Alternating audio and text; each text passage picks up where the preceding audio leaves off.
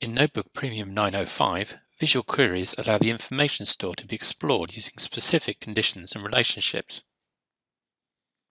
Multi-item queries are created by drawing the items of interest and choosing the relationship between them.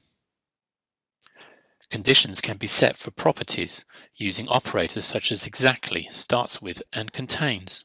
Search results can be further filtered by one or more property values to fine-tune the data.